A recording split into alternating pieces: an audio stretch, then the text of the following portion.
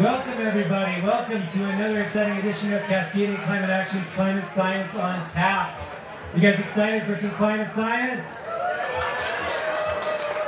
I understand it's raining, it's a little cold, but I want to hear a little bit more enthusiasm than that. Are you ready for some climate science? You want to hear about trees?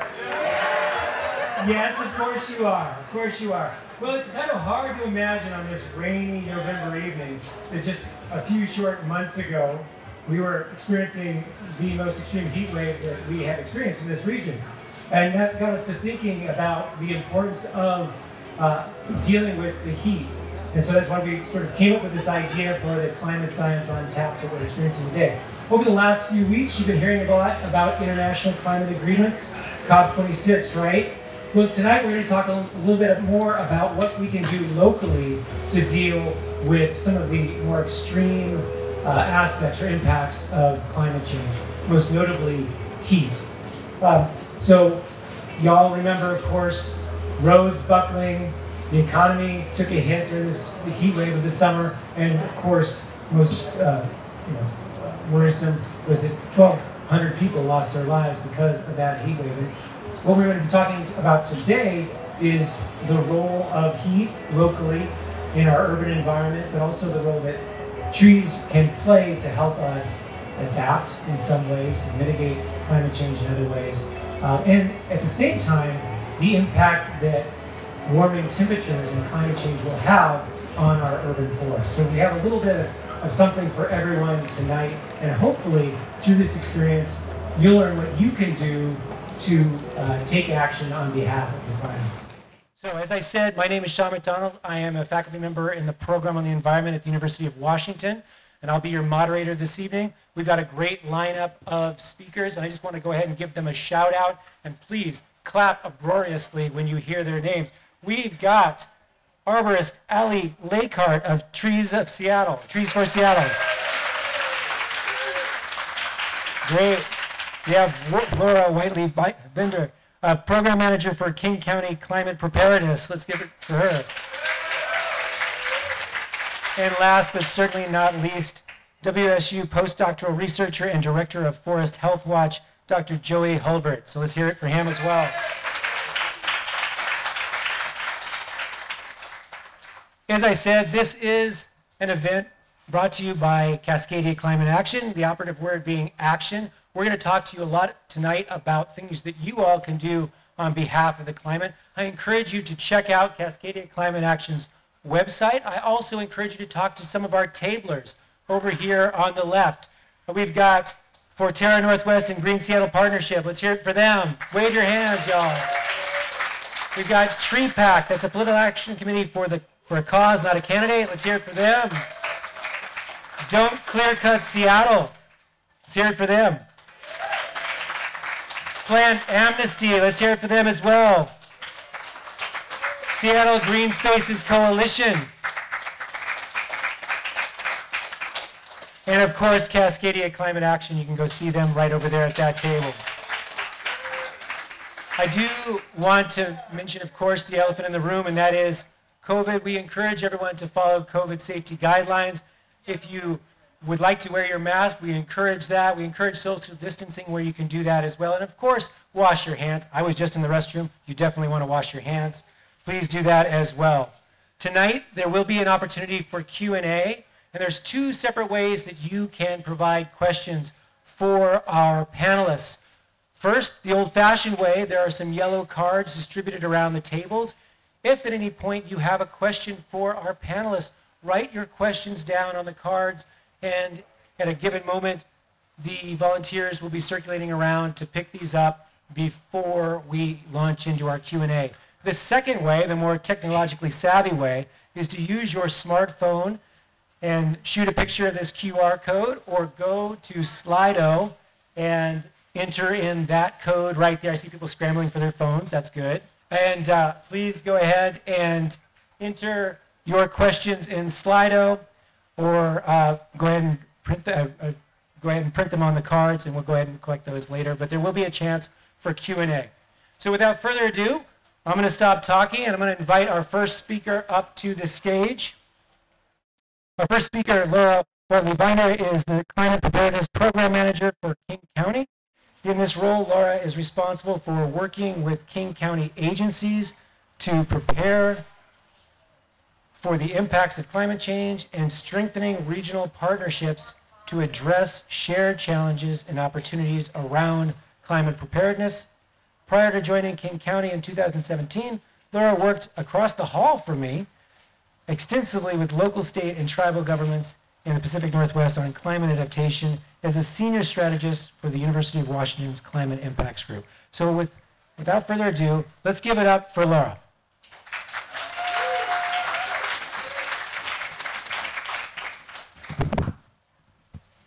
Wow. Woo. Yeah, I don't want to see anything. Okay, there we go. Hi. Sorry, Sean. Now I can see you all. And Allie and I were saying, oh my God, look at all these people. I am excited to see all of you. This is the first presentation I've given that's in 3 dimensions in like a year and a half. So I'm not sure what to do with myself. I feel like I need to are you real? Right? So thank you for coming out and watching me completely fumble my way through a brand new slide deck and presentation in 3D. So I want to talk to you today about how King County is working to address heat. And we're doing that with the City of Seattle and other partners. And trees are a huge part of that. But what I want to relay to you today is that trees are part of that. And we'll talk a little bit more about that shortly. But I also want to recognize that I'm competing with beer. And I know that the beer may win in some context. So if this is the one thing that you remember from my presentation, it's these 3 key messages.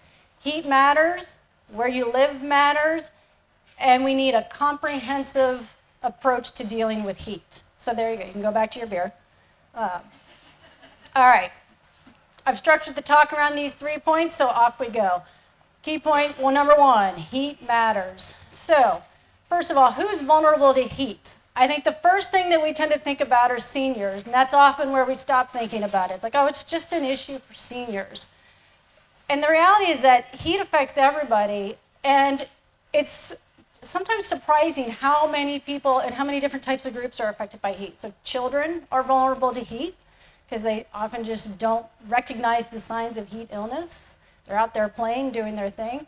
If people who are pregnant are vulnerable to heat, people who take certain medications, either antidepressants or cardiac medications, other types of medications that can affect the body's ability to regulate heat. Also, people who work outdoors, of course, are affected by heat.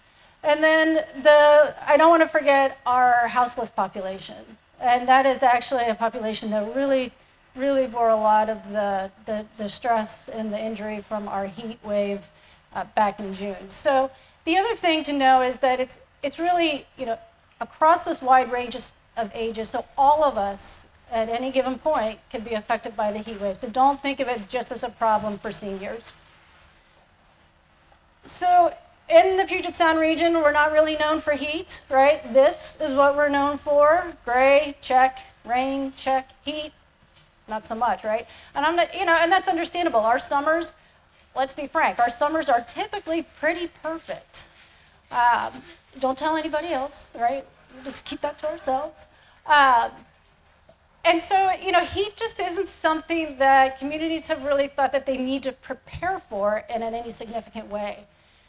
And that, unfortunately, needs to change, and it is changing. I mean, even before the heat dome incident this summer, conversations around how to deal with heat were starting to pick up, but the heat dome really shifted that conversation.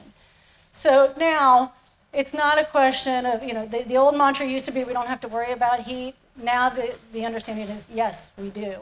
And it didn't get any more real than the deaths that we had this summer from heat.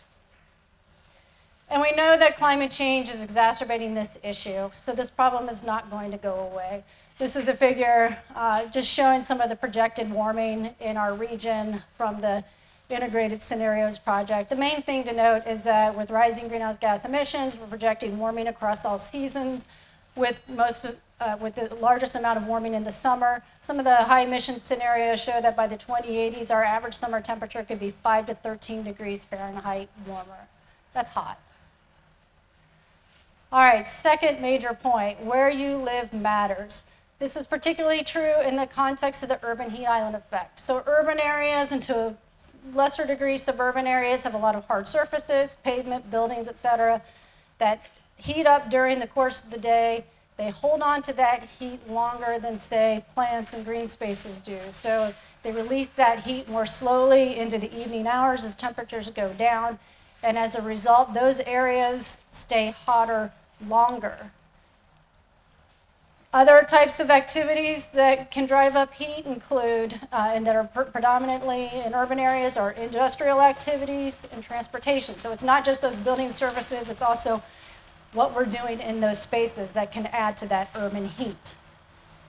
So in 2020, there were some good things that came out of 2020, and one of them is a project that King County did with the City of Seattle and Seattle Public Utilities and other partners to map heat in the King County metro area. We were interested in understanding how differences in land use and land temperature can affect temperature, the local temperature that we experience when we walk out the door. And in fact, we wanted to get a better understanding of where our urban heat island is. So we embarked on this project. And with the help of 17 amazing volunteers, we conducted a one-day data collection. It was July 27th, 2020. The volunteers drove 15 predetermined routes and 3 different times of the day, 6 to 7 a.m., 3 to 4 p.m., and 7 to 8 p.m. with equipment mounted on their cars, collected over 110,000 measurements. And what we got out of that was very clearly, we got some fantastic maps, which I'm going to show you in a moment, but the punchline is that what we discovered is that you could take somebody and drop them in 2 different places at the county at the same time, and that person could experience up to a 23-degree temperature difference. So what did we get? So a little bit of the resolution's not so great here, but we got 3 maps that show us how temperatures vary in the area over the course, or depending on land use and land cover, and some of this is geography. It's a large area. So this is the results showing for the 6 to 7 a.m. drive time. You can see those blue areas are essentially East King County, more forested areas. The red areas are more urbanized areas. So even at 6 in the morning, we're seeing that our more urbanized areas are holding on to that heat, and they're starting out the day hotter. Midday, so this was a day when the temperature was 94 degrees. Midday, it's getting hot everywhere, and that's understandable. But by evening, already those less urbanized areas with more tree cover, more green space, they're letting go of that heat faster, and our urbanized areas are holding on to it. So it really, we knew that we have the urban heat island effect. You can experience that just walking out your door, right? There's a reason why people go to the parks when it's hot, because it's cooler in the parks. But this really helped us visualize what our urban heat island looked like, and it really helped us understand how significant that temperature difference was between East and West King County. The heat maps, though, really helped to underscore that even though it's hot, everyone's affected by heat, it clearly showed that not everybody is affected equally. And I think it's important to recognize that some of the hottest areas in the county from that heat mapping work are also areas that already experience disproportionate impacts or inequalities, around housing, income, chronic disease, and other factors that can leave communities more vulnerable to climate change and to heat events in particular. And the reality is that a lot of these inequalities are borne by communities of color. So when we talk about heat impacts and addressing heat impacts, it is absolutely an equity issue in terms of who's affected and where those folks live. I also want to acknowledge the impact of redlining, and this comes back to our trees. So discriminatory housing practices and systemic racism essentially created some of these spatial inequities and the housing inequities and the income and the access to healthcare inequities that we talked about earlier. It affected that ability to build intergenerational wealth. That systemic racism and the redlining led to systematic disinvestment in communities. So in those communities, you don't see the big tree canopy that some of our older areas of Seattle and some of the areas in North Seattle really have. So you can see this red line, the effect of the redlining and the effect of that disinvestment sometimes just in our trees. I think Allie will be able to touch on that more. All right, so I want to close with my final message, which is that comprehensive planning matters. This is not an example of comprehensive planning, just to be clear. Okay, this was actually in the Seattle Times from the heat wave, so this was apparently one person's approach to staying cool. All right, I know this is going to be hard to see. That says urban greening. Urban greening is absolutely an essential part of how we deal with heat and urban environments. But it is one component of a multifaceted problem that needs a multifaceted solution set. We need to be looking at all of these different issues if we're really going to effectively address heat over the long term. So in 2020, King County released its Strategic Climate Action Plan. This was the update to our 2015 plan. And at that point in time, we already knew that we wanted to tackle this heat question. So we committed in that plan to develop an urban heat mitigation strategy in partnership with the city of Seattle and our other King County jurisdictions and our frontline communities who are living in those areas that are most affected by heat. And this is work that we're fortunate to get some FEMA funding to help support the work. So we're going to start on this in 22 and have that strategy developed in 22. And I'm not going to get into kind of what the vision is of that plan, but I just want to note that we're really looking at this as two kind of major areas of work. First, we need to strengthen our short-term response and our coping mechanisms.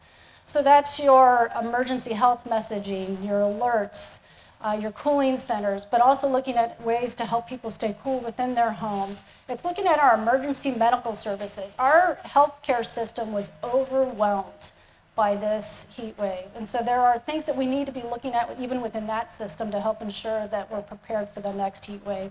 And it's also looking at things like access to spray parks or other ways that kids and communities can stay cool in that short term. But just as importantly, and perhaps more importantly, we need to adapt our built environment to address heat, to be ready for heat. So that means looking at changes in building codes, right? Can we develop more incentive programs for green roofs, white roofs, increased energy efficiency? People are going to get air conditioning, people who can afford it, right? That's only going to exacerbate our equity issues. Those who can afford it will get the air conditioning. Those who can't afford it won't. That just widens that gap.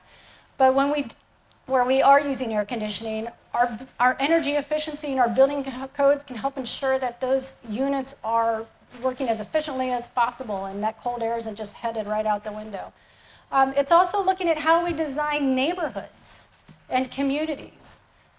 This picture down here at the bottom right, that is from an affordable housing project in Renton, Willowcrest Homes. They developed the affordable housing with a whole campus that has access, that has open space, green space, trees. We can do this, right? We can develop our communities in a way that give us that opportunity to create shade and places to get out of the heat, even as we are developing and increasing density. So that's the big picture. The rest of this time, we're going to talk about trees, because I do want to just, again, reiterate, trees are critical. Trees are a critical part of this. And the county has actually got a 3 million trees initiative where we're working on planting, restoring, and I knew I was going to forget the third R. With restoring, planting. We're doing good stuff with 3 million trees. That's what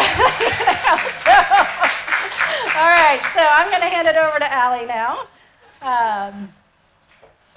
Yeah, maybe? Sean? Yeah? Okay, I'm going to hand it over to Allie. Thanks so much, Lara. I really appreciate it. So just as a reminder, y'all, if you have questions for Lara, that was a really interesting presentation. I'm sure everyone here has questions about the work that she's doing, the work that King County is doing.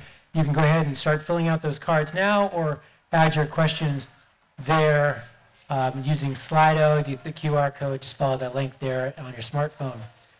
Our next presenter in the lineup, since we are moving from talking about heat and sort of the comprehensive ideas around how we deal with heat to that idea of urban greening and the importance of trees, and moving more directly towards trees now. Our next speaker is really going to speak to that. Allie Lakehart has dedicated their career to the connection between plants and people. A former environmental educator and National Park Service park ranger, they have master's degrees in environmental management with a focus on centering equity in public land decision-making. Allie authored 3 municipal urban forest enhancement plans in South King County and has planted thousands of trees and plants with volunteers. I like the emphasis on thousands. And removed a ton of, I'm not sure if ton is maybe a ton, more than a ton, possibly multiple tons of invasive species over the years. Allie is an ISA certified arborist and has also helped draft municipal private land tree policy recommendations with the Bullitt Foundation. Unsurprisingly, they love trees and spending time outside, especially backpacking and time on the water. Allie is working on building personal resilience and hope in the face of a changing climate, and believes centering the most impacted through community connection, collaboration, and care is vital in adapting and mitigating its effects. So let's go ahead and give it up for Allie Lakehart.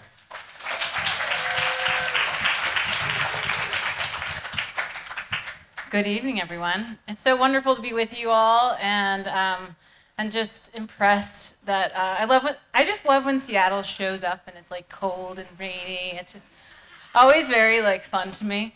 But my name is Allie, and I am so humbled and honored to get to lead an awesome team for the city of Seattle called Trees for Seattle. And Trees for Seattle is really, it's all about trees. Bet you couldn't guess that one. But we are, our goal is to inclusively engage you and empower you, residents of Seattle, in planning and caring for the urban forest. And in case, I know you're here to learn about the urban forest, so you probably know a little bit about it, but I do have some slides that can do some defining for us. But we also plant trees, 1,000 trees every year, with residents like you in your yards and in your places of worship and in your schools, businesses as well. And then we're just some kind of dorky arborists who you can email with questions. That's real. Some of you probably have met Lou over the years. He and I work together. We answer your questions. You can send us pictures. And then we also offer pruning classes and all sorts of tree-related engagement and education. We have a fantastic app called Seattle Tree Walks. But yes, it's one of my 2 truths and a lie. I have helped write an app. Never thought that would be me. Yep, so you can find that on wherever you find your apps. But we are here to just get people excited, engaged, and interested in these beautiful beings that we live around every day. Because right now, you are in a forest. I think that, we often forget that this place was a forest, but also that it still is. And so, in case you don't think of Seattle's forest this way, hopefully you were celebrating Seattle Forest Week last week. But, an urban forest, every city has one. And we do like to talk about it as one forest, although, of course, that stretches regionally, Shoreline, Renton, right? Like all of these neighboring cities, the trees don't know that they're in different places. But urban forests are the trees in your yard, the trees on your street, the trees at your bus stop. If you are at UW, they're the trees on your campus. Exactly where we plant trees with Trees for Seattle, that is the urban forest. And of course, we're the Emerald City, right? We think of ourselves that way. But I think that oftentimes we don't see trees in that light. We see them as individuals, but they are communicating with each other, and they are part of a forest, and they are relied on by birds and bees and all sorts of other beings that share this city with us. And the urban forest is incredibly important. I think a lot of us think of clean air. A conifer can remove 50 pounds of particles from the air per year, just one large conifer. And we think a lot about ecosystem services. If you don't know the cool relationship between trees and salmon, I'd be happy to talk about it at length with you.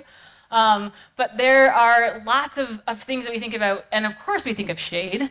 But do you think of mood disorder treatment? Every 1% increase in a city's urban canopy results in a 4% decrease in the treatment of mental health issues in that city. And that's adjusting for socioeconomic impacts.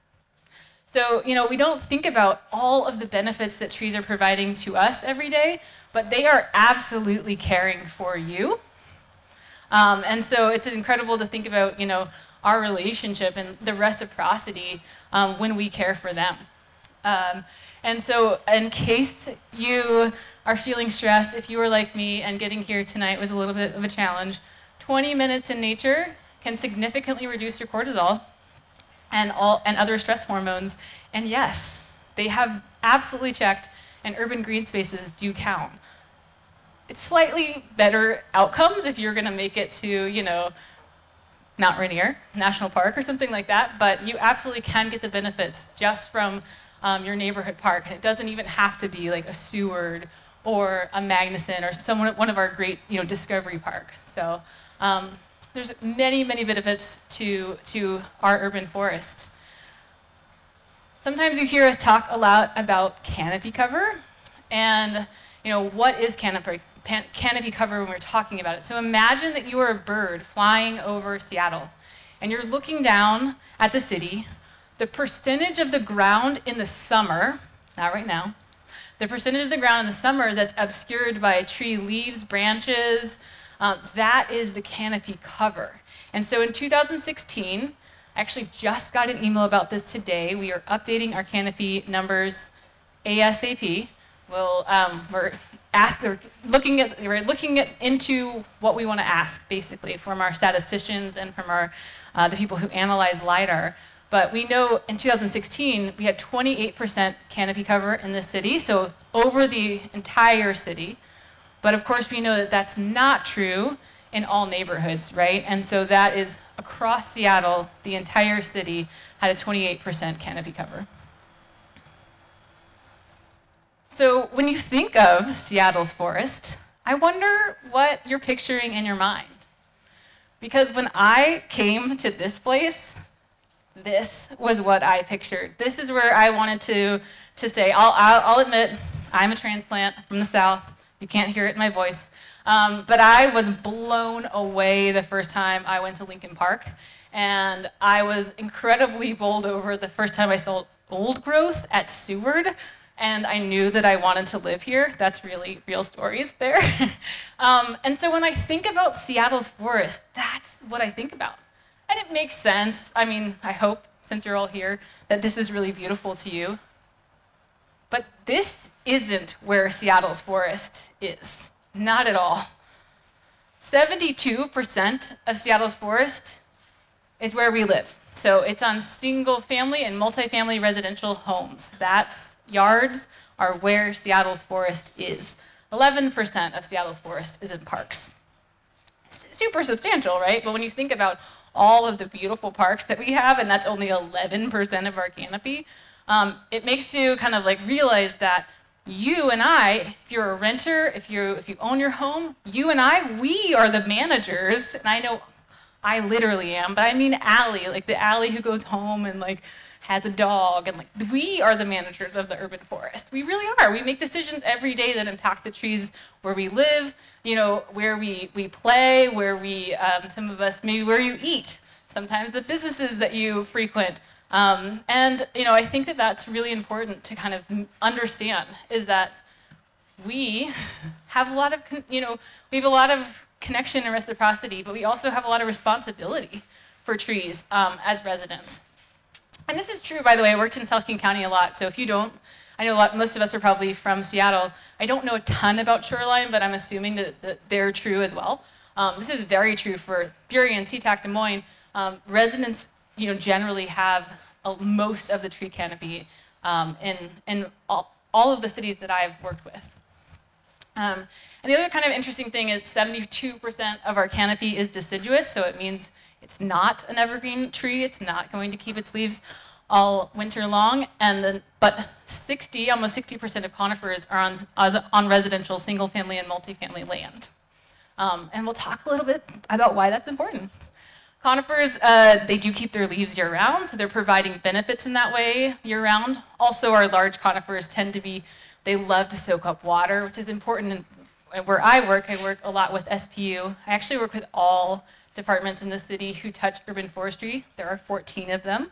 But I work primarily with SPU, and that's kind of where we're housed, is because we are really thinking about cleaning stormwater, another benefit of the urban forest, and hopefully slowing it down before it gets to our urban creeks and before it gets to the sound. Oh, that one didn't turn out so well, sorry. And then, we can think about, and I would love to talk if anyone has any questions, there are differences in choices, like if you have a north side that you want to shade in the summer of your house and you want to plant a tree, sure, deciduous trees are fantastic, but their leaf complexity can be quite different. Actually, Joey will talk a little bit more about Western red cedar, but I always think of that tree. I don't know if anyone has a personal relationship with Western red cedar. I do. And they have a very interesting and complex needle or leaf. Their sprays have lots of little grooves in them. And that's really helpful to slow down stormwater, a lot of surface area to really literally move through the tree. But also it's fantastic for air filtration. And so if you live under a flight path, some of our conifers, they have that buffer from the flight path year round. And certain trees they're not true cedars, but like our Western red cedar and other cedars, they have this really incredible leaf complexity, and particulates get trapped in their needles and they actually make the air cleaner. By the way, I'm also a huge fan of deciduous trees, just to be clear, but in general, we are trying to encourage people to plant the right tree for the right place. They get really big. This is anybody know that one? It's coastal redwoods, giant. You probably can't fit it in your yard. It is right tree, right place for sure, but we do encourage people who have the room to plant conifers. And so this is just a cool graphic from King County that I just loved. And it was all the things, right, that are happening that we predict to happen with climate changes. And, for us at Trees for Seattle, we're really focused on that left-hand side in the upper corner, right, looking at increased heat and looking at public health impacts due to heat. So how can we get people shade? How can we get people shade? And so Laura told you about this awesome study. I just want to point out that Anne, who's here, reminded me the other day in a presentation that actually Seattle had a very similar disparity. It was not quite 23 degrees. I think it was closer to just a little less than 20 degrees. But if you were in one neighborhood of Seattle and you lived in another neighborhood of Seattle, your neighborhood might be 20 degrees hotter than another on that afternoon. And so what do we know, though? What we know is that urban heat islands are the inverse, they're the opposite of canopy maps. So the left-hand side is our canopy map, and you can see, I personally see Discovery Park, I see Seward Park, and then I see those places lighting up as cooler on the right-hand side. And so we weren't surprised by any of the urban heat information.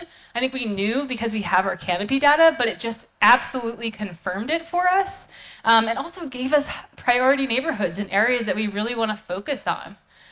Of course, we know that these areas have been historically underinvested in. They are communities of color often. This is actually it's not an urban heat map. It looks similar, but that's actually our race and social equity composite index. So this is all sociodemographics on this side over here. And actually, it looks similar, where the dark red are areas where we have people who speak English as a second language or do not speak English, who are socioeconomically disadvantaged. Sorry, these are hard to read. And then as well, health disadvantaged. And so they look very similar to urban heat mapping. But the other thing I think is interesting, and this is gonna push this over to Joey, there's also an interesting thing here where we have high heat neighborhoods that have socioeconomic disadvantages, that also have an abundance of street trees susceptible to pests of concern. So these are pests that we expect to see in Seattle because of climate change. So all of these things point to certain areas of the city where our team needs to be doing, reparative work and really to be investing, sometimes for the first time in some ways, in some of the canopy in these neighborhoods. And so, looking at Lake City, Pinehurst, you're looking at, South Park, Georgetown, sometimes the CD, all of these areas. But this is also a map that we've been trying to make some decisions on as well. Like, where do we think we're going to lose trees? And, I'm going to skip this one because I think we know some of the reasons that we've gotten here. Thank you to Lara. I also just want to point out, compaction, the soil not being healthy. I want to point out the fact that we're looking at trees that are living in areas where it's hotter. They're also experiencing heat impacts, right? It's not just us that are having a hard time with heat dome. And so some of you might have planted some trees this year who didn't make it through heat dome. But we definitely saw that in our program. And we saw that in certain places, these high heat areas, more than other places in Seattle. More trees, it's cooler. That's what the left-hand side says. And then, less impervious surface and a 40% canopy in neighborhoods. This is globally kind of thought of as the greatest potential for climate mitigation and for urban residents. That is kind of a global goal. It's not our city's goal, I'll be really honest, but it's just an interesting, I can tell you where this came from, but it's climate.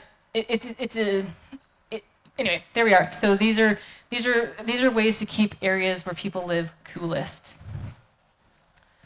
I think we're going to have a question about this later, but I just want to point out that when we talk about what we're planting, we're thinking about where we're planting. Your yard is not a native environment. It doesn't fit like a forest, so we do want to think about that. There are often places where it doesn't make sense to put a vine maple, even though it's a beautiful native species.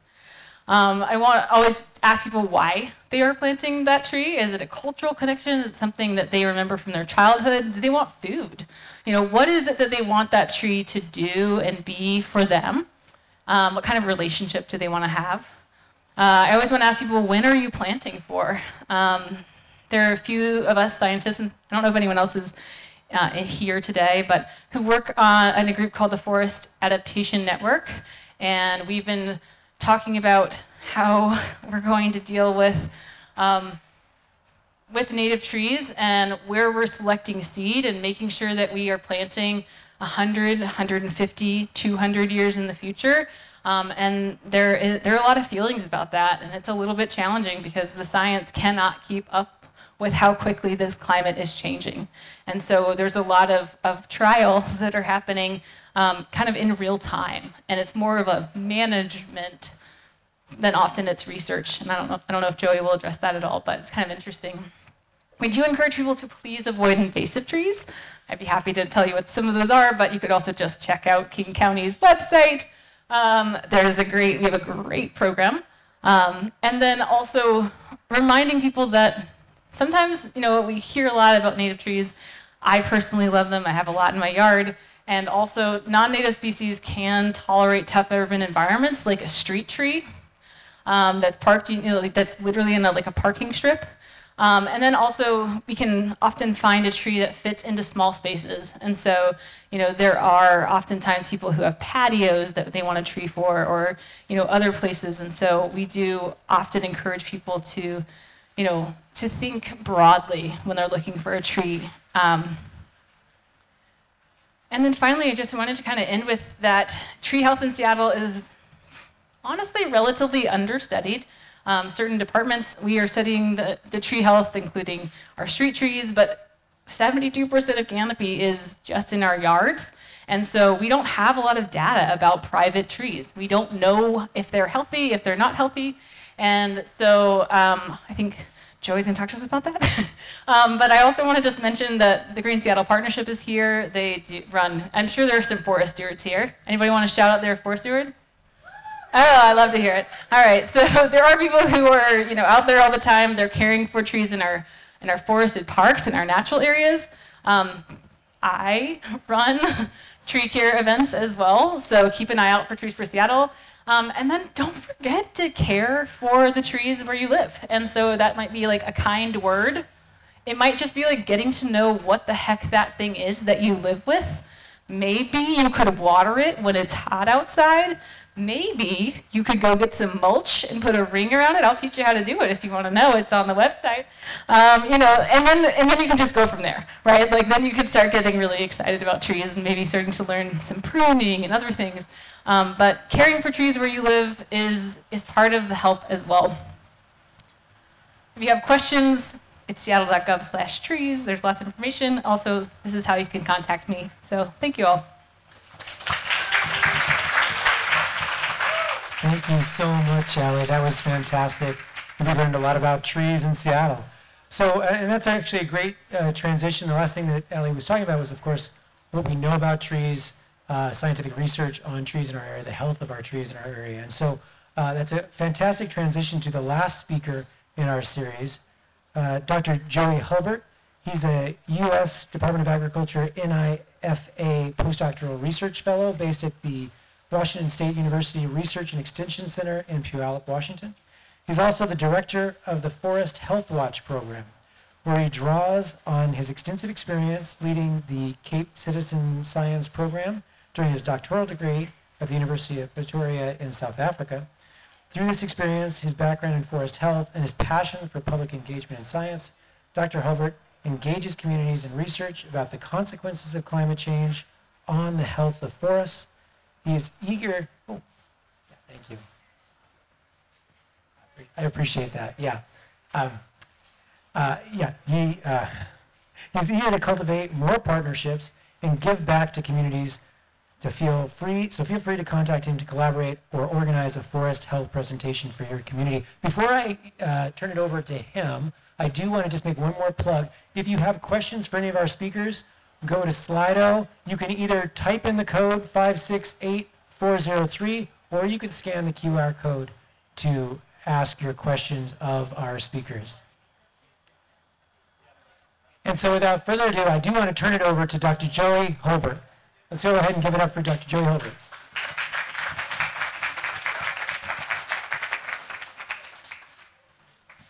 All right, thank you. It has always been my dream to be at an event like this. If we combine science and beer, then you all are exactly the people I want to speak to, and I want to know all of you. So please reach out to me, come and talk to me. I'd love to understand your perspectives, and your perspectives are really important. So I can't thank the previous speakers enough. Thank you, Allie and Lara. Set us up really well. We're talking about some actions that you can do to help our urban forests in Seattle and beyond. I do want to start by acknowledging that we are really privileged right now to be here on the Coast Salish people's lands. And we acknowledge that we're here on stolen land from many different communities. And I encourage you to check out nativeland.ca to see all the different native peoples and all the communities that have occupied this part of Seattle in the past. But yeah, I just want to acknowledge that we are really privileged to get to learn and explore and study in this area. As Allie said, she moved here from the South because of what we have, and we're just really lucky to have it. I'm going to introduce our program because I really think it's important that you all know we exist and that we're there as a resource to you all. So I'm going to spend a couple minutes talking about our program at WSU in Puyallup. And then I'm going to talk about some of the factors that are affecting the health of trees in our urban community. And then we'll talk about some actual local concerns we have before I introduce the Forest Health Watch program and how you all can get involved in helping keep our forests healthy.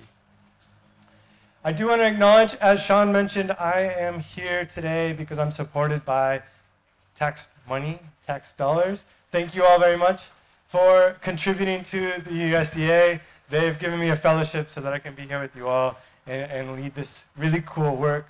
So thank you. If you aren't aware, there's a research and extension center that's part of Washington State University just east of Tacoma. And so we I spend a lot of my time working and learning on the traditional homelands of the Puyallup tribe of Indians, actually. But today I'm here with you in the beautiful Seattle Ballard area. This is a lot of my mentors in Puyallup, and I just wanted to introduce them because we're really team forest health, if you will. So all these people have expertise in keeping trees healthy, and we're totally there as a resource to you all.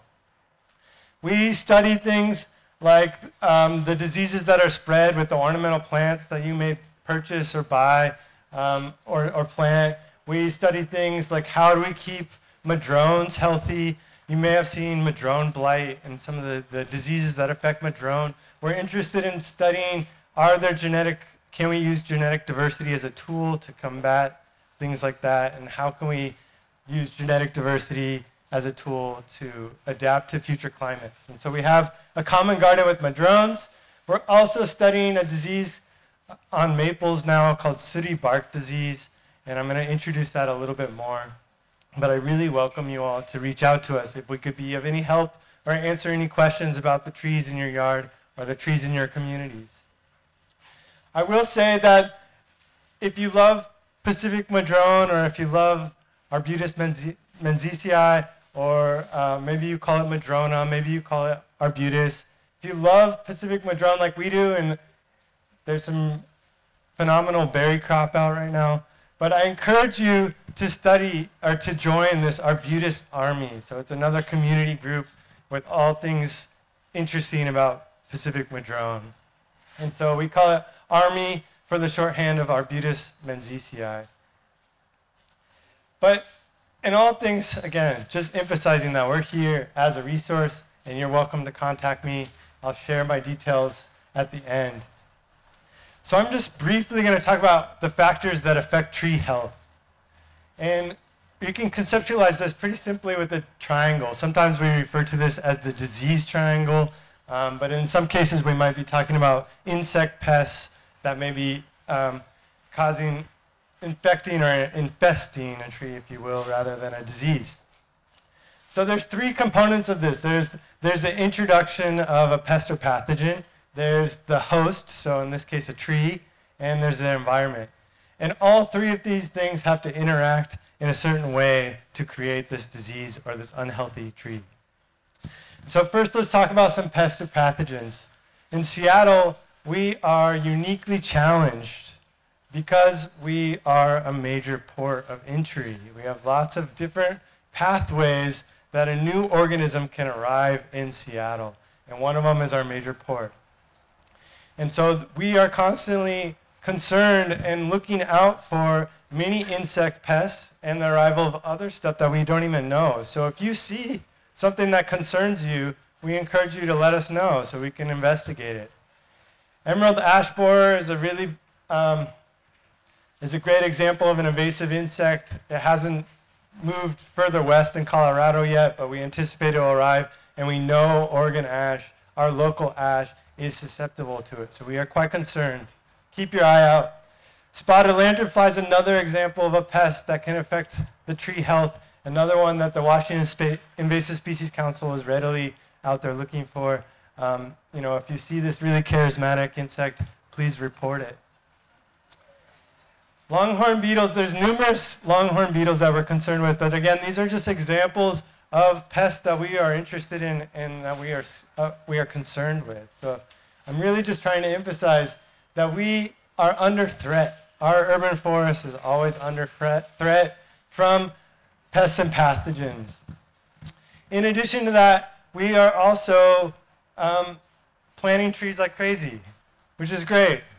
Which is really great, but are we planting trees in the right place, in the right time? As Ali has said, the right tree, right place is really important. And so what we're faced with is how do we balance more trees, and how do we use the knowledge we have, but also how do we predict what's going to happen with future climates and what trees are going to be the best in those situations. Finally, we know that the environment is constantly in flux, and that we're seeing some pretty unprecedented changes. And so together, what we have is a pretty messy mix of things that can lead to a tree becoming unhealthy. So we have more trade, we have the port of entry locally. We have more hosts being planted all the time. Could be potentially stressed hosts if we plant them in the wrong place. And we have more climate change or more changing climates to deal with. And all of this just equals more uncertainty, more issues, more problems. We need more support. We need more help. We need more people like you looking out for the health of our forests and keeping an eye on what's going on. So I'm going to highlight a couple issues that we're seeing or we're hearing about. We don't really have the answers. I encourage you to engage with me around this, ask questions about this.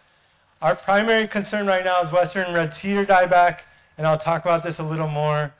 This is our primary concern because we know how important western red cedar is as a cultural resource.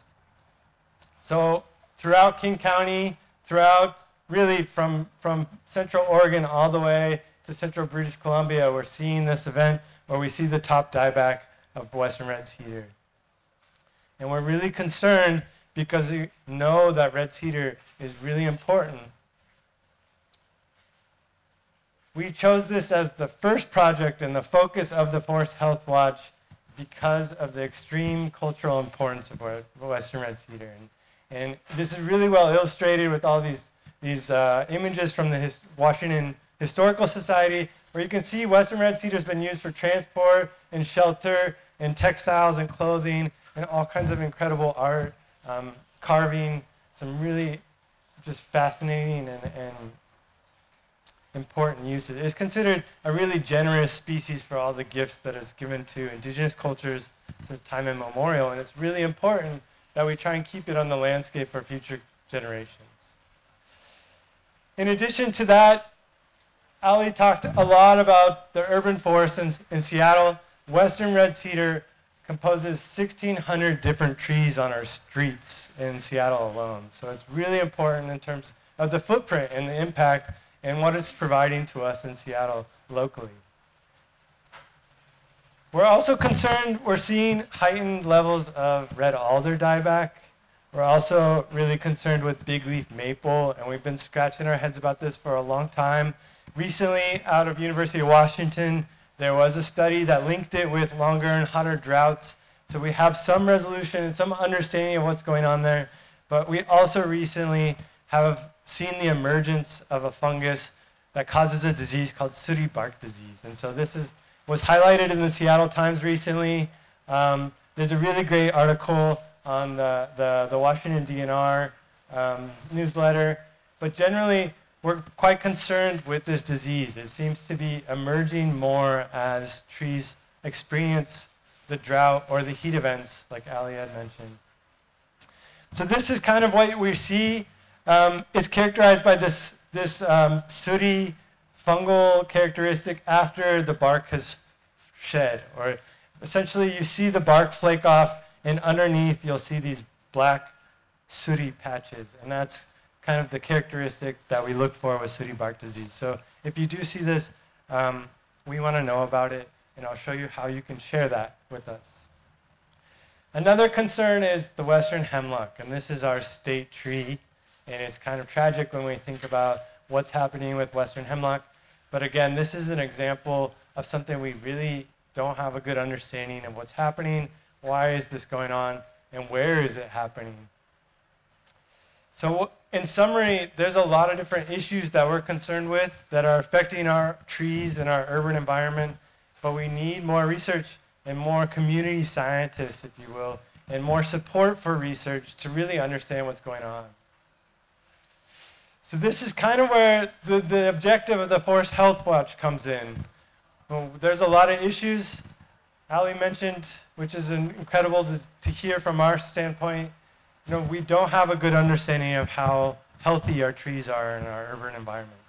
And so the Forest Health Watch, the premise is to empower people to look for and understand what's happening to their trees, and also advance knowledge, but create shared understanding as well. And so there's a few different ways to engage with us. You can sign up as a community scientist if you'd like to be in better touch with us. It's not at all required. We also have office hours, virtual office hours every month. If you want to come and just ask questions, there's a time and a place that we're there. and you're always welcome to come and ask any question you want. We also have office hours for tribal members, and we have office hours for how to use iNaturalist and some specific topics like that. And then finally, we have, every month we do a research update. So if you want to hear what the community science data is showing and how we intend to use that, then these monthly updates are a really great opportunity to get that transparency and see what we're learning. So there's a lot of different ways to get involved with the Forest Health Watch. Now I'm going to just share specifically how you can go away today and really help our urban forests. We've created numerous projects on a smartphone application called iNaturalist. You don't have to use your smartphone. You can just use your computer if you prefer. But it's a really incredible platform that's open and free, and there's no ads or anything like that. So check it out. We chose it because already 4 million people are using it, and they've already shared more than 65 million observations. So you can go on there and look at all the different organisms that have been shared in your neighborhood. It's a really cool tool, and it's really just built to accelerate science. The way it generally works is you share an observation, you take a picture of any organism, and you share it out, and the community helps you identify what that organism is. So you can use it as an identification tool, or you can share it with a specific project, like what we were asking. So as part of the Forest Health Watch, we have a bunch of different projects that you can engage with. Our primary interest right now is the red cedar dieback. So we've created a project to record where healthy and unhealthy red cedar trees are, and I'll get to that a little bit more. But we have a few different projects. One, there's a project that we recently created where if you think you saw sooty bark disease on a maple tree, you can share pictures on there, and we'll be able to interact with you there. You're also welcome to just email me if you prefer. So again, coming back to Western red cedar and the priority project that we're asking for your help today. We created this project with help from the state and federal agencies. So there's scientists here in Washington that are interested in tracking this, and we worked with them to extend that tracking capacity out to the public.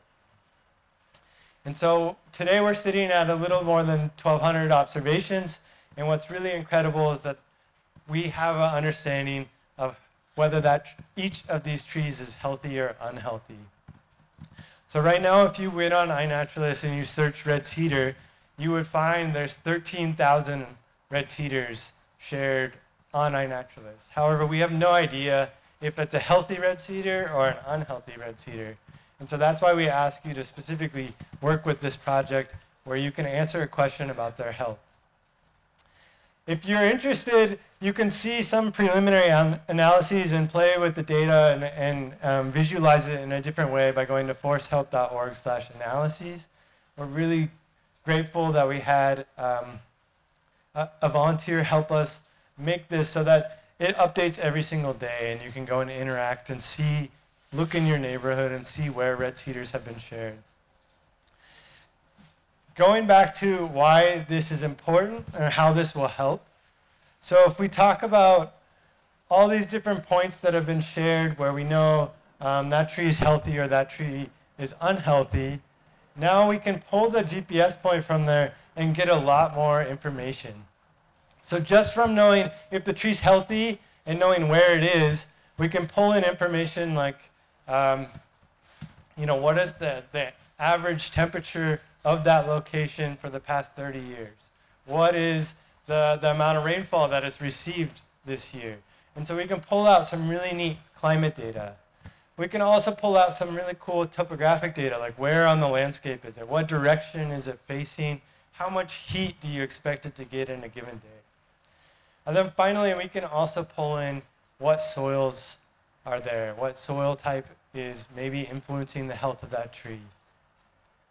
And so really just from sharing a photo of a red cedar and a GPS point of where that photo is taken and telling us if it's a healthy or unhealthy tree, we can really accelerate research and understanding about what are the factors affecting western red cedar dieback, and where should we plant red cedar in the future, or where should we not plant red cedar in the future.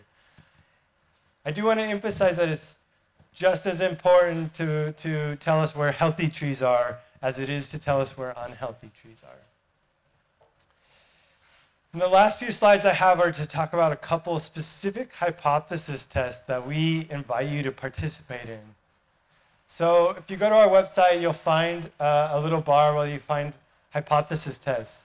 And so we have two that I'm going to share with you today. And this is building off the previous presentations, which is incredible. I'm just so grateful that I get to be a part of this. But let's say we hypothesize that red cedar trees will be less healthy in areas with hotter surface temperatures. And fortunately, because of King County, we have that information and that data. We know where hot areas are, and we know where cooler areas are. And so we've taken these maps, and then we've asked cities, 8 different cities in this area in King County, to provide street tree data. And with that, we were able to pick out randomly some red cedar trees from these cities at different temperatures. And so now the quest is, will you join us to go to these target trees on our streets and use iNaturalist to document if it's healthy or not? And together we can test this hypothesis to understand how is heat affecting our trees. So to learn more about that, you can go to foresthealth.org/redhot. And we also have another hypothesis related to redlining and the historical practices in the city, where again, we hypothesize that trees in redlined areas will be less healthy than trees in non-redlined areas. And this is primarily because we know they're hotter, right? But you can help test this question. What does it mean if a tree is healthier in your neighborhood than a redlined area? Is it a symbol? Does the health of that red cedar mean anything? If there's an unhealthy red cedar in your neighborhood, does that mean anything? So we're really interested in exploring how red cedar can be a symbol for the inequities in our environment, in our communities, but also, how can we better, where are the areas that need more support in terms of tree health? So I encourage you to go to foresthealth.org/Seattle. You can just open this link with your smartphone, and it will open in Google Maps if you have Google, and you can navigate directly to the tree, and then you just share it on iNaturalist. It's pretty simple. And because of some really incredible donations from the Seattle Aquarium right now, whoever visits the most of these trees in November gets these 4 tickets, thanks to the Seattle Aquarium. And right now, there's only 6 trees that have been visited, so you really just have to add more than 2. So please, I encourage you. We need to get rid of these tickets. We're really grateful to have support and community partners like that. But in the end, really this is a cool way that we can all work together to advance knowledge about tree health in our community. And it's a great way that we can all learn together and create this shared understanding about the factors affecting our trees and how we can keep trees healthy. So my email is holby@wsu.edu. You can also engage with me at the foresthealth.org webpage. And please don't leave tonight without taking some stickers from our project. We put some in the CCA. And I do want to invite, if you have feedback outside of this and you'd like to share your perspective or your thoughts on this presentation or our efforts at the Forest Health Watch, please, I invite you to share anonymously on foresthealth.org. The last thing I'll say is just extreme thank you to Marion and Sean for hosting us and the CCA volunteers. This is really incredible, and I'm thrilled that you're all here with us. Thank you. Thank you so much, Joey. That was great. Lots of great opportunities for folks to get involved, and I really do appreciate that. So now is the fun part. Well, this was all fun, but now the extreme fun part is your opportunity to ask questions of our panelists. I'm going to invite our panelists to come up front and take some seats in the hot seats up here. I would encourage you once again to write your questions down on those note cards. Volunteers are circulating around. They'll wave their hands in the air, and you can go ahead and take they'll take your cards, or you can go to Slido, type in the code, that's 568403, or you can scan that QR code and you can go ahead and submit your questions. We'll be taking those questions up front. Actually, Joey, would you mind coming over here? It'd be better for the... That's my seat, Joey. My seat.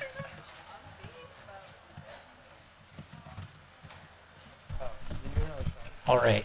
So, yeah, like I said, if you have questions for our panelists, I would strongly encourage you to get those to our volunteers or to submit them online. I'm going to go ahead and just start with the questions we've received so far.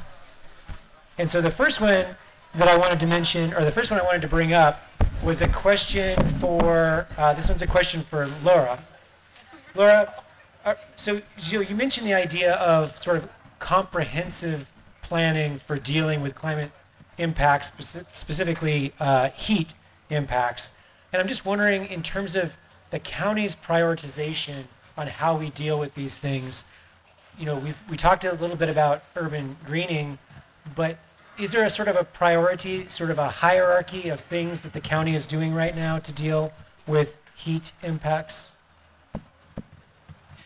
So I think the Public Health Seattle King County has done an amazing job of developing outreach materials that are in language that really help different communities understand what their options are for managing heat when it happens. So I think that we are building from a good foundation of emergency management measures, but with climate change, we don't want to rely on emergency management measures as our way of responding. So it's not about like leaving those behind, but rather looking at how can we continue to build on those, but then how can we also strategically kind of continue to look at some of the other types of things that we should be doing, both in the near term, the intermediate term, and the longer term, to adapt that built environment and our systems to be able to handle the heat.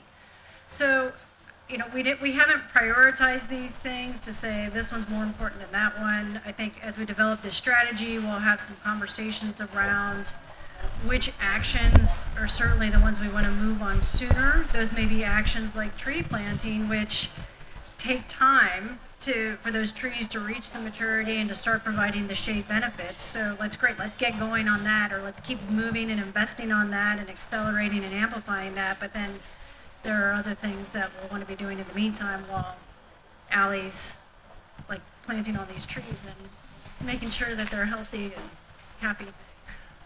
Yeah, no, that's great. Actually, as you mentioned, Allie's making sure the trees are healthy and happy. And I guess the next question I had was one that I saw here was, what is the city of Seattle, what is Trees for Seattle doing to sort of be thinking forward into the future, what we might expect from climate change, and using that information in making decisions about tree planting right now?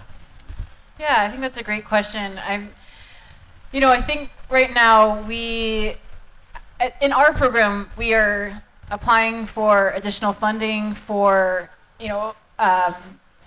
targeting communities that have low canopy, and making sure that our Trees for Neighborhoods program is working in language and really reducing barriers to tree care and to tree planting. And I think that we need to acknowledge that it costs money to water a tree. It costs kind of a lot of money to water it for the first 5 years. A lot of times it isn't inexpensive. Mulch costs money, all these pieces, and then they also cost time, and time we know to be quite expensive. And so I think that there are some ways that we are trying to look at our programs and say, like, who's doing this well? I'm actually having a conversation with the city of Atlanta later this month, looking at other cities and saying, like, all right, what are your programs? How are you addressing this when it comes to caring for trees on private land for people who maybe they have access issues, like physical access issues, they have different abilities, maybe they have financial access issues. And so, like, those are some of the places I think we're trying to be innovative. Seattle often prides itself on being an innovative city, and so I hope that we can really do that work. we got a lot of action, I think, sometimes to like live into that title, but I do hope that we can make those, make some of those actions that help people care for trees in the long term. And then also we're working with scientists to really help select trees that make sense. And that's a hard one. As someone personally, I came from the restoration world. I worked a lot with only native plants. That's kind of what I know. And so it's been a transition for me to like work more with horticultural varieties and working more with some of our ornamentals and some trees from around the world. But I think we also need to think about where we're getting tree seeds and sourcing them from further south and things like that. So we're trying to kind of keep in mind all of those things.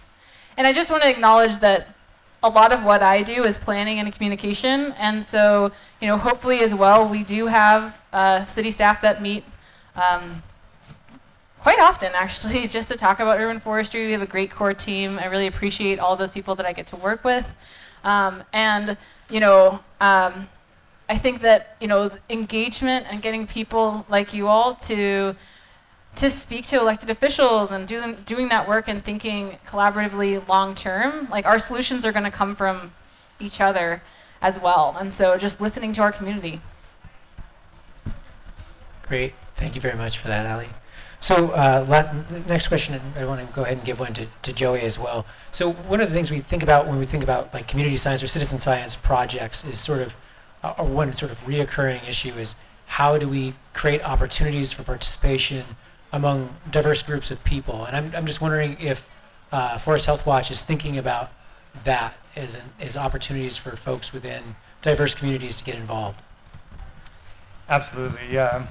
I think that's actually a pretty honest challenge that we're faced with is you know, we're doing this research to help communities, frontline communities that are feeling the heat literally more than others, but are we doing a good job of engaging those communities? And to be honest, I would say there's a lot of opportunity to do better. We need to do a lot better in that regard. But that's essentially the whole reason we want to do this as a community science project. We could be out there collecting the information on our own and publishing a paper to say, you know, trees are less healthy in redlined areas. But who learns from that? And that's kind of the whole premise of why we want to engage communities in this research as well. But yeah, can we do a better job engaging those frontline communities? Absolutely. And if I had if I had advice for how you do that, I'd love to share it, but I'm still learning, I guess. And I would welcome any of you that have perspectives or input or insight on how to do that, or relationships that you think would be interested, or as Sean introduced at the beginning, you know, I'm always looking for more community partners and things like that. So if there's a way that we can work together to really, really make this accessible in the communities that we're trying to help, then I'm all ears. Thank you. Yeah, great. Thank you so much for that, Joey. Well, a common theme among some of the questions that we've received from the audience is sort of the push and pull when it comes to sort of tree canopy issues and building, and sort of the idea of one question, I think the most popular question here is, you know, how can we drive discussions and municipal actions regarding canopy cover and equity when the dominant narrative sets up a false dichotomy between having trees and equitable housing and, of course, increased density? So anybody have any thoughts about that?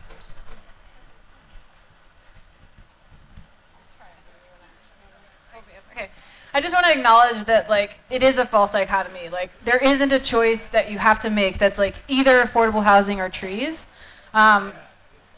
There are studies, there are incredible people speaking on this. I don't need to be the person speaking on this. Vivek Chandas is someone who helped us with our urban heat study, and I've seen like incredible plans that he is not an architect, but you know, has a wealth of information available. And you know, Laura was talking about Renton. Like, there are places that are doing this. We can do this well. It is possible. It's just not currently happening. And so I think that that's something, you know, here all the time. And so like we need to like conversations like this, I think awareness is hugely important. And then I think, you know, looking and listening to, there are many places that are tackling this. I mean, we also want to talk about, I also want to talk about, and this is actually the call I'm having with Atlanta, is like, how do you add canopy and not displace people, right? Because we know that that also adds value to home sites. And so, you know, right now there are solutions that are being tried. There are cities we can look to. There is like a global network of people doing this work. And so I think that when we look for solutions and we're willing to do things, again, live into our innovative name, I think there are ways that we can do that work. I'll let you, I mean, you had some good examples though, I think. Do you want to share a little bit more about the Renton spot? I guess I mentioned that Willow Crest, it's an affordable housing development down in Renton, and it's currently under construction. I think it's almost done.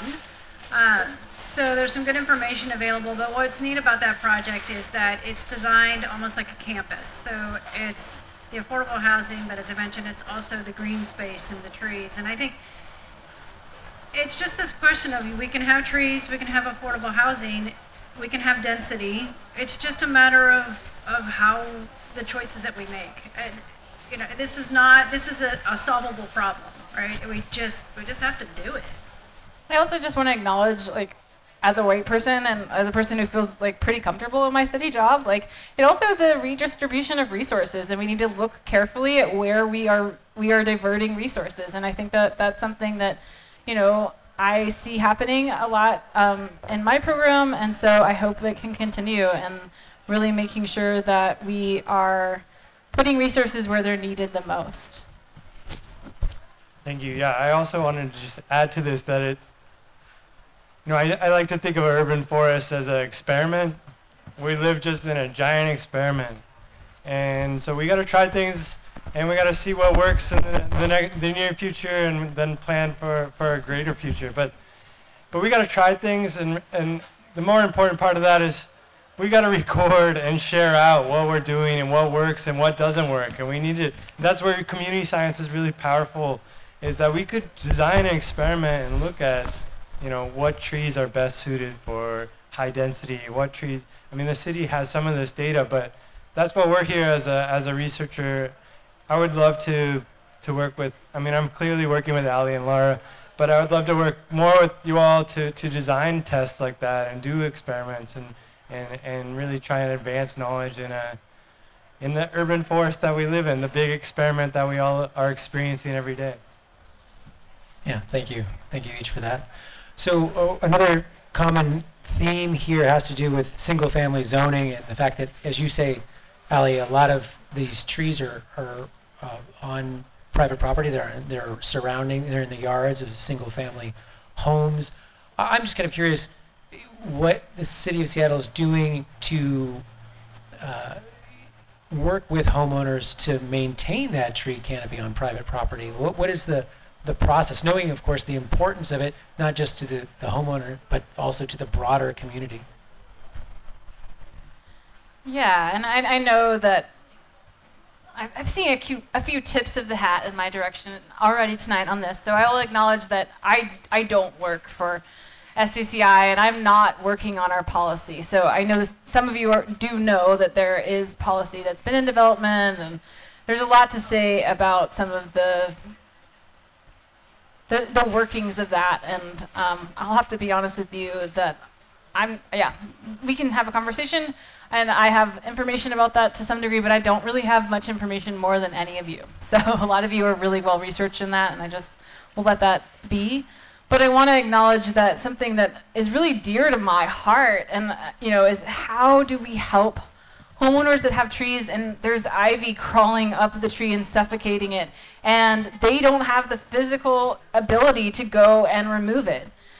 We have programs in the city that adopt streets. We have programs in the city that adopt drains.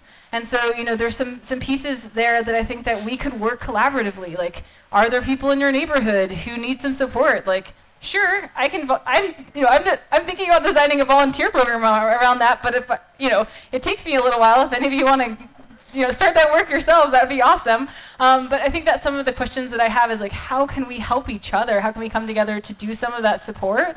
And I think that also, if we do it in these hyper-local communities, then we can work with community organizations, aka partner with them, aka provide them funding to help organize these kind of events where people actually receive support in their yard.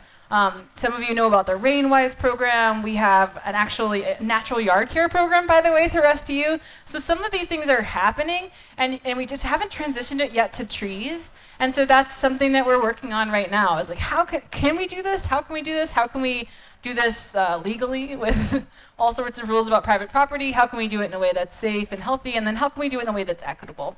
And so it's a great question. It's something that we, that was like my last slide, which is like preserving canopy, large canopy that exists is, that is mitigating climate. And so like that should be our focus. And then how do we move out from there as well? And so of course, tree planting is fantastic.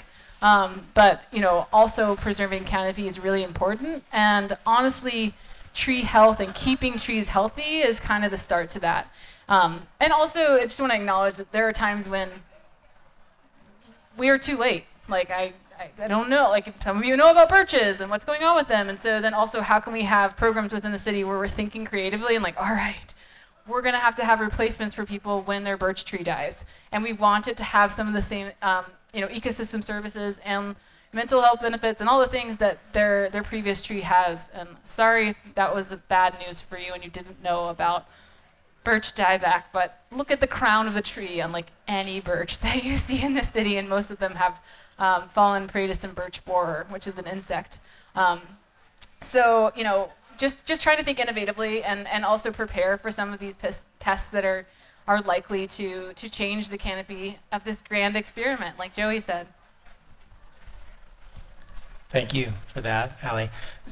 Joey, you mentioned, you rightfully sort of provided a land acknowledgement during your presentation, thinking about the land that we're on and thinking about sort of the peoples that have been here for time immemorial, stewarding the land. And I'm wondering if any of you in your work are working with tribes and tribal governments, tribal people in collaborative ways to think about traditional knowledge or ecological knowledge that could be incorporated into some of this stewardship of these trees, especially the native trees.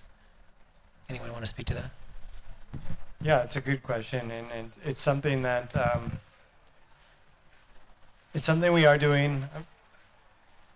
Working with Red Cedar has been a really, really another reason I'm really like a humbling way to recognize how privileged I am, but just to have the honor to connect with someone around a certain tree that's so important has been a really neat bridge to build relationships, and we're really grateful that we have this focus on Red Cedar, and we've been fortunate to learn a lot from tribal community members, and I feel like Red Cedar has kind of changed me in a really good way because I've learned so much just working with this species. And the short answer is, yeah, we have some growing relationships with tribal members and tribal communities, but every day I think about how I should be sending another email or reaching out to another. We're really privileged in the Northwest that there's so many different communities, and there's a lot of different tribes that I should be speaking to about this issue, and so there's clearly a lot more work to be done. And but yeah, in terms of how indigenous knowledge could be useful and improve the work that we're doing, especially, just knowing whether there's been an event in the past similarly where we saw a lot of dieback of red cedar would be really, really valuable. And we don't have that knowledge yet unless we reach out to these tribal elders and we talk about these tribal stories and this indigenous knowledge. And that, accessing that knowledge, you have to earn it. And I'm not sure I've earned it. And so that's where I am right now. I feel like I got a lot of learning to do still. Yeah, I want to say that, you know, kind of Allie, the human who's not Trees for Seattle, Allie, has benefited from many kind of deep and incredibly meaningful and like mind-changing relationships with Native tribes and Native people, and books, and you know, Robin Wall Kemmerer. I'm sure some of you are familiar with Dr. Kemmerer's work, and getting to have a conversation. I got to have a conversation with her before, and I feel like I've benefited quite a bit. And so I want to acknowledge that this land has been, like Joey said, been cared for. Like, we're just continuing a legacy of care. And you are. And whenever you care for land, whenever you plant food, whenever you eat even old Himalayan blackberry, you know, but some of our native berries, like, we are continuing a legacy of relationship and reciprocity with plants. And so absolutely, Trees for Seattle, we have been, you know, making some conversations and connections with specifically the Duwamish peoples.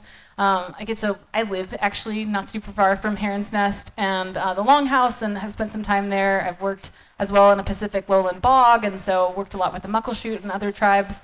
But I just want to say, like, for me, when I answer this question, I just want to follow.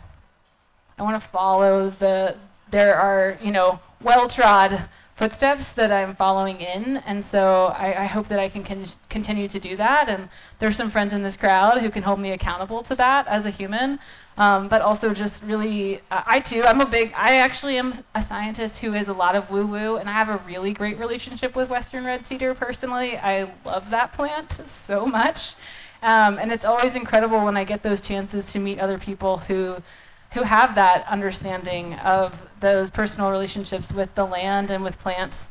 And so I just really want to acknowledge that frame came for me, from my relationships with some of, and cats. There's a cat up here if you don't know, it's really adorable. From some of my relationships with tribal members. You know, I'll just note the county is a huge organization. The county itself is huge. I mean, it's 2,200 square miles, covers a rich diversity of ecosystems, and we as a county government are involved in many aspects of helping to restore that, whether we're talking about forests, salmon, nearshore habitat, any variety of other things, you know, dealing with invasive species. And all the way, we're working with tribes either through formal consultation or with technical staff. And so it's a complex answer to that question, you know, in terms of how we're working with them in our 3 Million Trees initiative, for example, or some of the other work. It's probably a question that's best directed to the staff working on that. But it is something that's ever present in all of our work, and relationships that we're always working to maintain with the respect that those relationships deserve. Yeah, interesting. Thank you very much for that. Well, we have one question. This is maybe the last question that I'll throw out here, because I think it's great when we're called out in the Q&A, but given all the talk of equity, why is the panel and moderator all white? So I know why I'm white, but I want to know what each one of our, from your perspective as someone who works with the county, someone who works with the city, someone who works in research and with the university, how do we center these other voices, the voices of people who are truly impacted by these issues, these equity issues? What are your organizations doing to try and center these voices? I think, like, for this kind of event, we don't have it in Ballard. We would have it in White Center in South King County, so those communities don't have to drive a long way to participate. So as part of our strategic climate action plan, I had an amazing colleague, Jamie Strobel, who worked with frontline communities through the Climate Equity and Community Task Force. And those 22 amazing organizations developed an entire section of our strategic climate action plan on sustainable and resilient frontline communities. And we are continuing to work with that task force and continuing to do everything that we can to ensure that equity is embedded in our climate work, and that equity is also, frankly, just embedded in all the work of the county. I mean, the county's got a big focus on that. That's not just us, but it is something that we have to work on. We have to, both in terms of the system within which we work, but also with ourselves as individuals and with our communities, so that we can do that work better. But I think we talked about this, and just so you all know, in our planning for this, we did raise this issue, and we talked about it very briefly by email, like, hey, it's an all-white panel, right? And I think acknowledging the equity implications of our work, I mean, that's an issue that's never been talked about, that wasn't talked about before. Now we're talking about it, but we also need to be looking at who's talking about it and who's speaking to these issues. And so, we need to get those voices here. We need to pay for those voices to be here. It's their time. It's their lived experience. They need to be compensated for that, because this is not their full-time job. And we need to go to where those communities are. Agree with that. I just want to acknowledge that there is, there's gatekeeping that exists in the environmental movement. And I just, in my personal position, I'm a certified arborist. It takes 3 years of training. You can get paid through that. You can get paid, yes, jobs do count, but you have to take 3 years of training to just sit for the arborist exam. And the certified arborists are always asking, like, oh, well, what's our problem? And it's like, well, to get to this place takes so much privilege to be able to take jobs getting paid not a livable wage. And it takes a lot of perseverance. It takes a lot of things. We know that is there, like the character is there. It's the privilege that it takes to be able to sit for that test, which, by the way, my job requires. And I don't know that it shouldn't require it. It's just like that is what it is right now. I also want to acknowledge that, we at Green Seattle and at Trees for Seattle, we're working with a lot of job training programs, because restoration is very white and urban forestry is very white. And so we need to find ways to hire, like Laura said, pay people to get training into these places. And we also need to make places safe so that people feel like they can be there. And so it takes a lot of work for white people especially to train themselves, to educate themselves, to look deeply on how we can make places safe for people of color to feel like they can be in that job and they can envision themselves there. I think that's really, really important as well. And I think the other piece of that is I've gotten to hire people, and like we are in a place where it is changing, and we're like this is where we are right now, is that a lot of these qualifications that are required for certain positions aren't met by people that we would like to be in the positions, I think is the best way I could say that. That there's not a lot of diversity. And I think that's changing, but I also want to acknowledge, like, and sorry to call it toxic academia, but like we need to make spaces safe so that people can do a job, work their 40 hours, and go home and be okay, or be a graduate student and feel safe and like not be incredibly like overworked. And there's just a lot of work we can do to really like dismantle toxic white culture so that people feel like this is a place that they can be represented. And then also, of course, here I am talking on a mic, and so we can give up our mics and give them to other people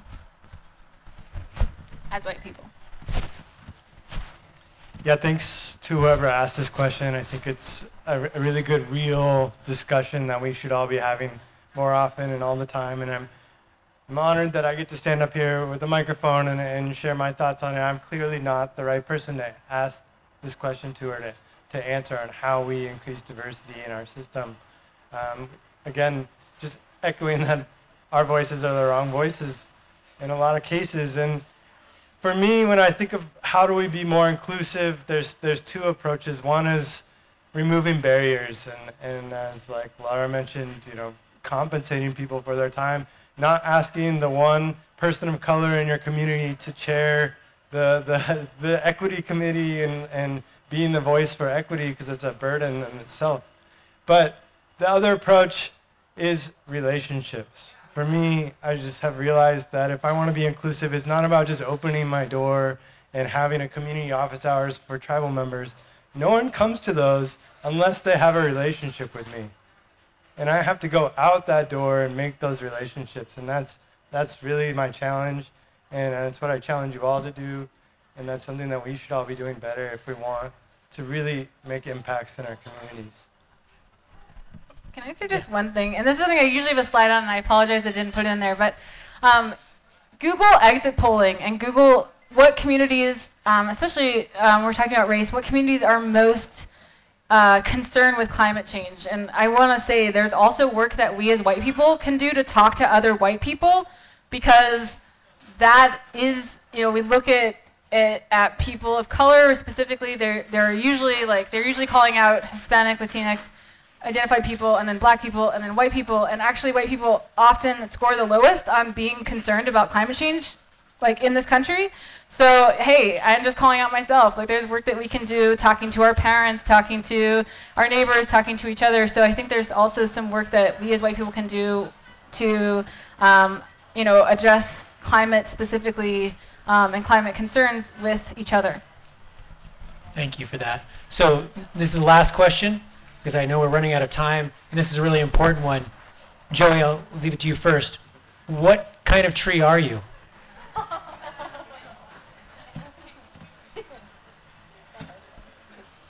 That is a difficult question. I've been asked similar questions like, what tree is your favorite? And that's a little easier. I used to think Madrone was my favorite, but now I love red cedar, because the more I learn about it, the more I love it. But you should ask my partner what tree I am. I don't really That sounds like a real relationship test, actually. Maybe like a ponderosa pine or something. Like, all right, very I can see that. Thick-headed, if you will. All right. How about you? I'm going to go with cascara, because I just really love wetlands. So if you don't know about cascara, look it up. It's a great native tree. It's beautiful. I'm just going with that.